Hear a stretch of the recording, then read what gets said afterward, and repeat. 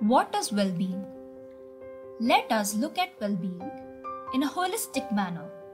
The World Health Organization defines health not as the absence of ill health, but as a state of complete physical, mental, and social well-being. Before we begin with the module, let us play a short quiz to break the ice, shall we? We will give you specific situations. Listen to these situations. Situation 1. You are a runner and have a marathon coming up, but your body feels weak and is not cooperating with you. What would you do? You decide to compete in the marathon anyway and deal with the consequences later. Go to a doctor and seek professional advice.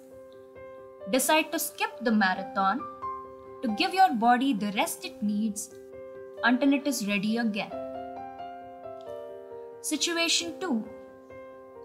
You are under tremendous pressure of completing a deadline for your academic or office work, and you feel like you are burning out and not able to cope. You continue working in spite of your stress to meet deadlines. Speak to your professor or boss and try to get help or advice on your schedule. Take out time for yourself outside of your classroom or work and rejuvenate with extracurricular activities parallelly to channelize your stress. Situation 3. You move to a new city and have no friends and no one to talk to. It is difficult for you to make new friends and the loneliness is getting to your nerves. You try to explore the city on your own, become comfortable with the idea of being alone, go more often to new events in different parts of the city to try and meet new people.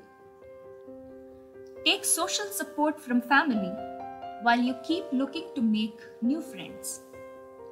Go to the situational well-being activity in the next segment to attempt this quiz.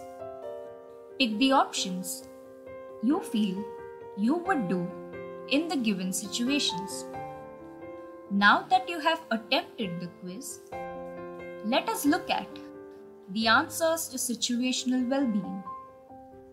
The truth is, there is no one blanket solution to situational well-being. It all depends on your individual level of well-being. The best way of addressing this is to increase self-awareness of your personal levels of well-being.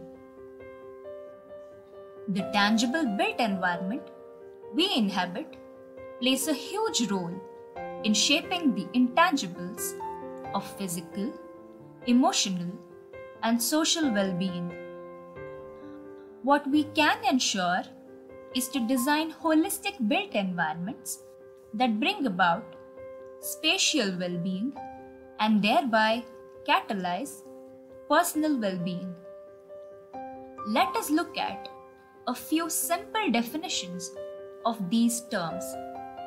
Physical well-being is the ability to improve the functioning of your body through healthy eating and good exercise habits. Emotional well-being is the ability to practice stress management techniques, be resilient, and generate emotions that lead to good feelings. Social well-being is the extent to which you feel a sense of belonging. In the next chapter, we will look at ways in which well-being can be optimized through design interventions.